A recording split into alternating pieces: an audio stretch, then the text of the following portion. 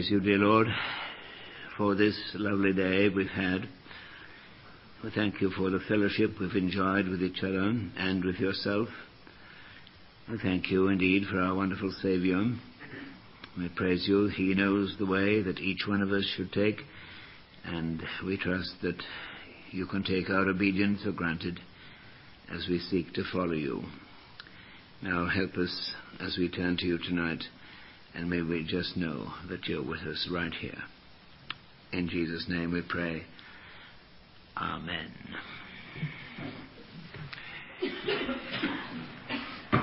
We thought this morning a little bit about the elements of ministry, of teaching, witnessing, preaching. Just let's remember that I'm using any of those words to mean the same, really. I've got it down in my notes as the elements of preaching, but that would mean testimony, any word you like to use in that connection. And we've defined the elements of preaching, you should have this down in your notes, as communication of truth through people to people, through men to men, men or women. If you have any questions about the preaching of ladies, well, you come and have a little word with me about that. By the way, next week, I have no lecture time, but so many people have been asking questions about one thing or another, and I just haven't time to cope. So, we're arranging an evening at our house after lectures, one evening next week. I'll put it on the board, when we can take 21 of you. Immediately after lectures, have some supper together, and then you can fire questions at me.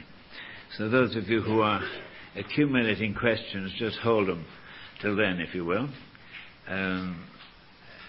Anybody who wants to have a word with us personally about some matter, just you tell my wife or myself, and we'll be glad to arrange that. But 21 people who want to ask some questions. Not necessarily deep theological ones, but some questions that remain unanswered in your mind. Do feel free to put your name on the list, which will be put on the board tomorrow. I think it'll be for next Wednesday evening. Is there any evening next week, which is your last week here, which is absolutely impossible? Would Wednesday be okay? As far as you know? Sounds as if it would. Right. All right. Now, in this testimony, ministry, two elements involved. You've got them, truth and personality. Truth and personality. Communicating truth through men to men. Truth and personality involved. And we thought about the first of these this morning. And we saw two things about it, especially the danger of criticism and the danger of mechanism. Therefore, how tremendously important is this second element. Actually, I shall give tonight and tomorrow morning to this, I think. And then we'll go into the matter of preparation of messages and so on. But I have, 5 headings in my notes. I'll never get through. Yes, who will? I think. First one, some principles of personality. And this sounds rather a clumsy sentence, but then I couldn't make any less clumsy. Perhaps you can. The principle of personality in communicating truth involves the individuality of every witness. Repeat. The principle of personality involves the individuality of every preacher or every witness. Individuality, you understand that? I'll explain it in a moment. The fact that the gospel is not written in the sky or committed impersonally means that, this is it, you see, every one of us will proclaim the truth in our own way. Individually. Every one of us will be different. God doesn't want carbon copies. Repeat that. The fact that the gospel isn't written in the sky or committed impersonally means that every preacher, every witness will utter the truth in his own way. Truth, therefore, comes not only through man, but through men. Using that word in its generic sense, that is, men and women. Through individuals. To make everybody alike would mean that nobody would do any thinking. To make everybody alike would mean nobody would do any thinking. And the fact that this task of witness to Jesus is such a solemn one, perhaps that's not the best word, a sacred one, so immense, really, has a tendency to repress personality. Repress being different. We mustn't let our personality intrude, we say. So, we begin to copy other people. Copying people is the worst form of flattery. Copy people who have been the most successful.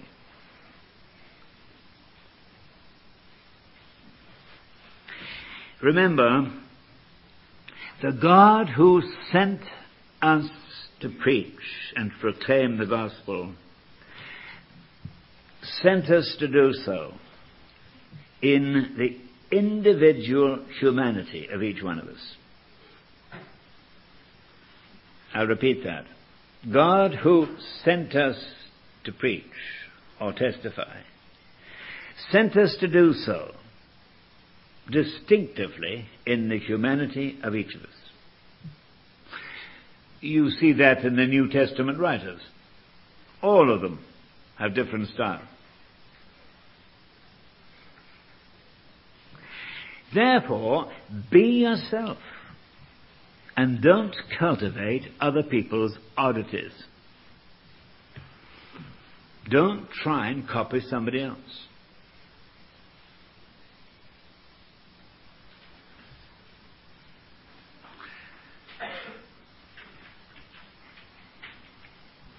I won't go any further into that, but I could copy one or two others whom I've heard very often, and you would recognize them, and you'd be amazed at how many students go out doing exactly the same thing, and how many people who come to a Cape and Ray platform do exactly the same thing, copying other people. I'll leave it at that. Use your imagination.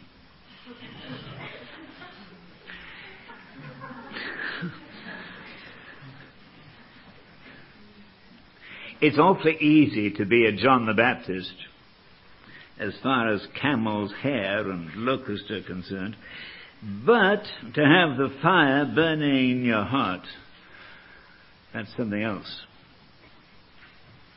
So be yourself and develop your own style of ministry.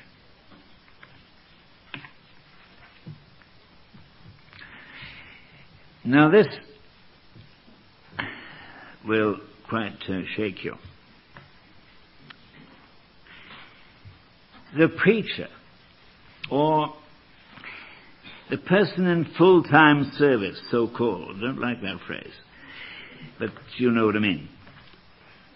The person in full-time service is in constant familiarity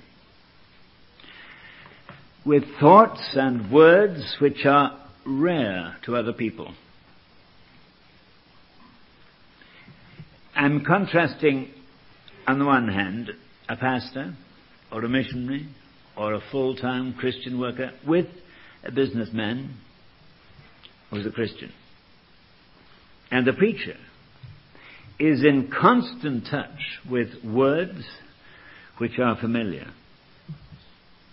and to which the other person, they're rare. And to that other person, that businessman, they preserve their sacredness because they are rare.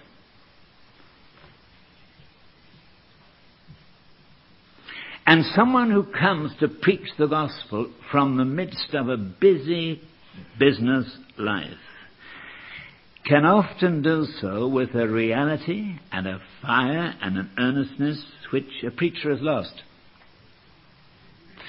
You can so easily lose the Word of God in the work of God. That's the point. Let me repeat that. You can easily lose the Word of God in the work of God. Right. My talk argument, when the Lord called me into so-called full-time service, my talk argument in favor was much more time to pray and read my Bible.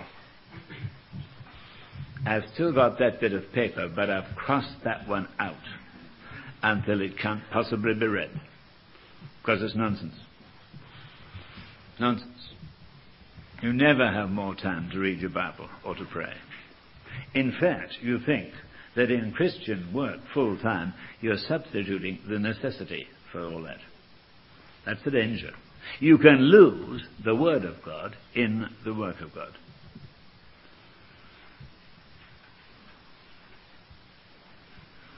Constant, daily use of the Word of God can make us less powerful to communicate it to others. It's rather like a pipeline through which water comes and collects sediment and dirt, and less water gets through. And all of that leads to a sort of self-deception of our own experience. For instance, if you urge people constantly to repent, and you're always urging them to do it, you may have absolutely failed to realize that you've never repented yourself. And no church rises to a higher spiritual level than the leadership. No church or organization rises to a higher spiritual level than the leadership. And it's amazing how you can hammer away at the need for repentance to other people and fail to have done it yourself. You can lose the Word of God in the work of God. By merely repeating over and over again the need to repent, you can think you've done it yourself. And you find you haven't. That's a terrible moment when you make that discovery. You get so familiar with the theory,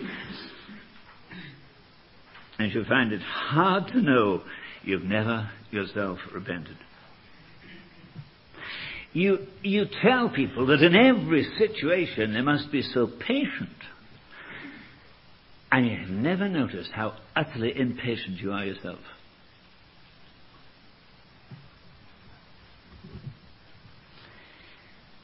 Romans 2:21 to 24 I've referred to, so I won't ask you to read it, but I ask you to note it again in this connection.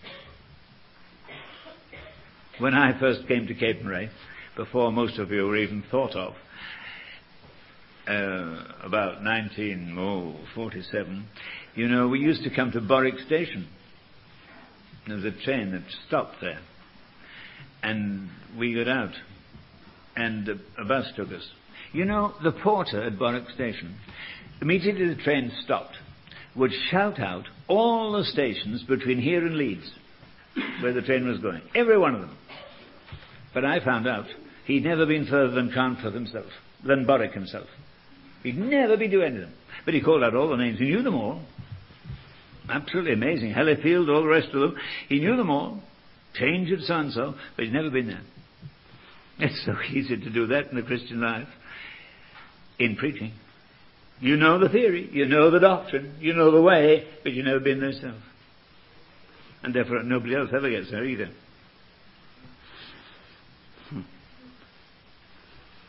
Now, of course, the fault here is not in the truth.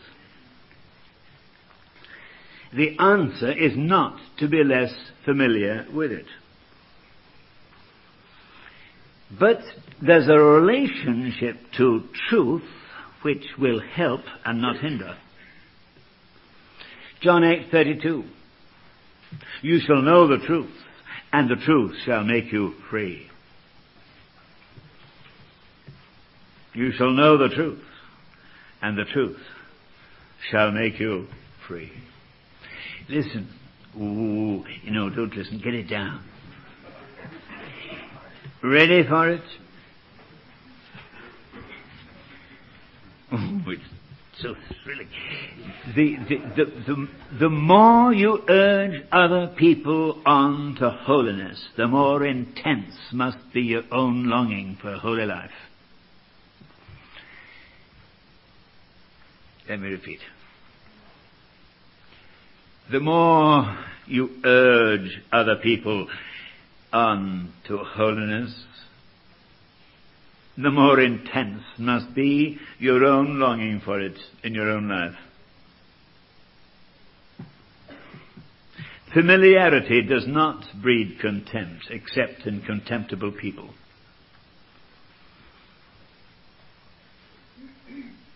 Familiarity does not breed contempt, except in contemptible people.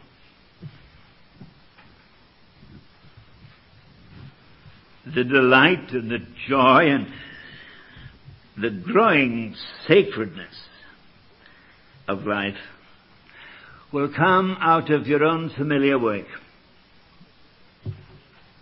your own ministry.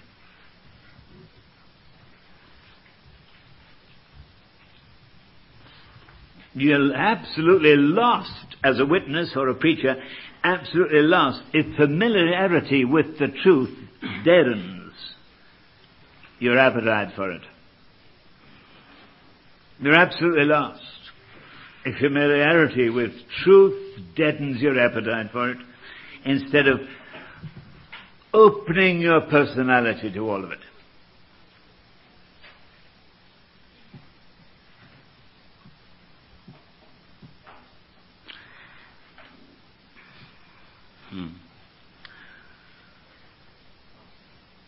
It's one thing, I'm trying to speak at dictation speed at this point. It's one thing to dwell with the work for the king. It's another thing to dwell with the king for the work. Authority for that. 1 Chronicles chapter 4, verse 23. Certain members of the tribe of Judah dwelt among ditches and hedges. Nothing glamorous about that. And there they dwelt with the king for his work.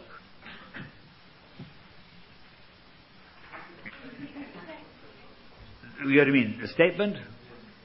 Yes, reverse again. Just a minute. Can't remember it altogether now. Wait a minute now. Yeah. I'm very stupid. It's one thing to dwell with the work for the king. It's another thing to dwell with the king for the work.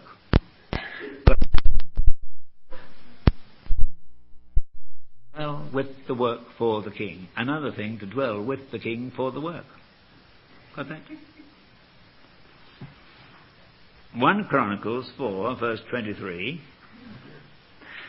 Members of the tribe of Judah lived in hedges and ditches, and there they dwelt with the king for his work. If I dwell with the work for the King, I'm always living within the area of my own deficiency. I dwell with the work for the King. I live within the area of my own deficiencies. If I dwell with the King for the work, I'm living with Jesus and his sufficiency.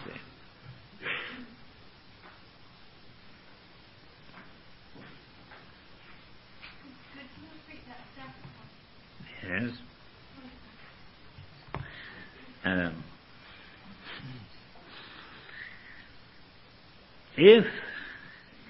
If I dwell with the work for the King, I'm just living within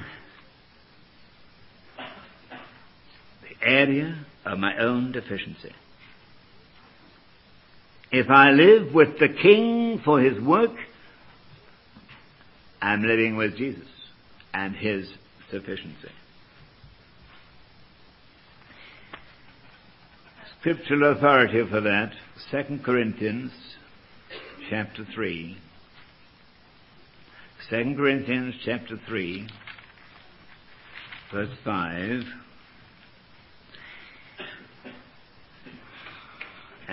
Preceded by 2 Corinthians 2, verse 16. Who is sufficient for these things? Says the close of that verse. For, it's verse 15, 2 Corinthians 2, verse 15, we are the aroma of Christ to God among those who are being saved, among those who perish. To one, a fragrance from death to death. The other, a fragrance from life to life. Who is sufficient for these things? 2 Corinthians 3 and verse 5. Not that we are sufficient of ourselves to claim anything as coming from us. Our sufficiency is from God. God. We're living within the area of his sufficiency if we dwell with the work, with the King, for the work, drawing upon his adequacy in every situation. Ourselves destitute. Revelation 3:17. Perfect example of a church which thought itself without any need at all, rich, creased with goods, and needed nothing, but in fact naked, miserable, poor, blind, destitute. It's a great place for a Christian to be. Destitute. It's the last place we want to be. I sat a bit ago, I think it was in a dentist's waiting room. Miserable place to be. And I happened to notice a copy of Reader's Digest. And the leading article in it that month was headed on the front page, 10 ways to get rid of fear. I thought, this is just the time for me to read that. So I picked it up and I read it through.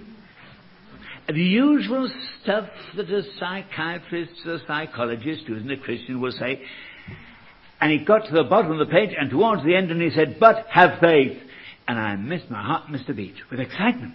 Have faith, that's it. And I turned to the page, have faith in yourself. You've got through before, you'll get through again. Not destitute.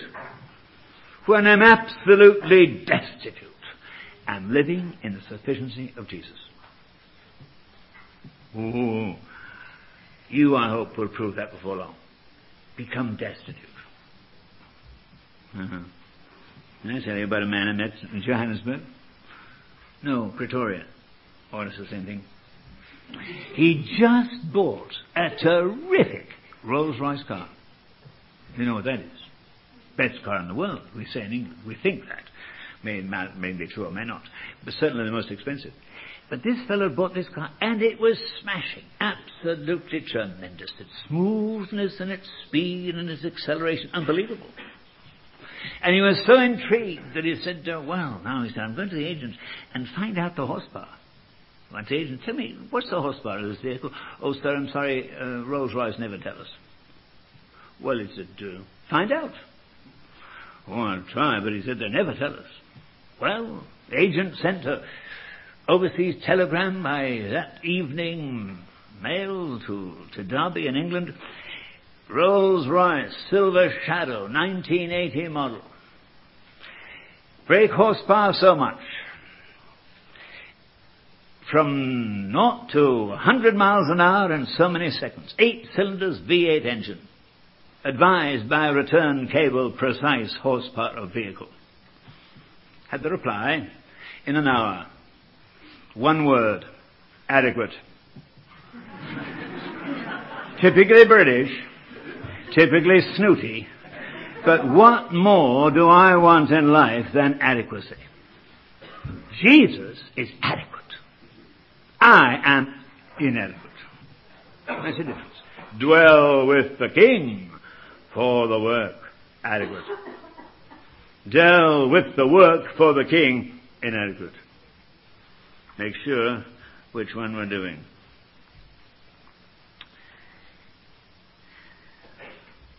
Remember then the danger of being constantly